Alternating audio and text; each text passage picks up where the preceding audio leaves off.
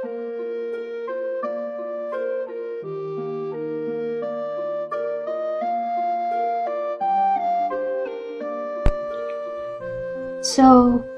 what are your plans now? Not sure, but I want to do something worthwhile. Like what? Oh look, there's Sister Pauline. Come on! Hello, sister.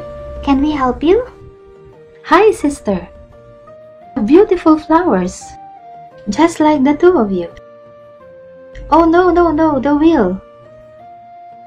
I'm sorry, sister. It's not your fault, dear. You know, our life is just like this cart. We have 4 wheels in order to go on.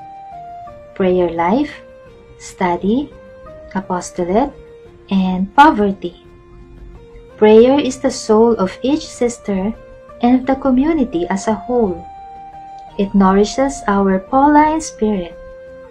Study, on the other hand, is necessary because we need knowledge for our mission or apostolate.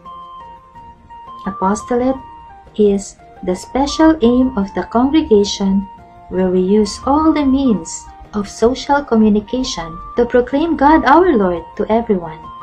And poverty, it is to produce and provide for all of us and, of course, for all our works. It is also our community life where we practice charity towards one another. To disregard even one of these wheels means either the car stops like what happens now or the whole lot goes over the edge. Oh, it's almost done. So you have to live within these 4 wheels, sister? Yes. The other matters fall more or less under these headings. Wow, what a beautiful life to live. And very challenging. But I love challenges. Just like this challenge, sister? You bet. Done! Praise the Lord.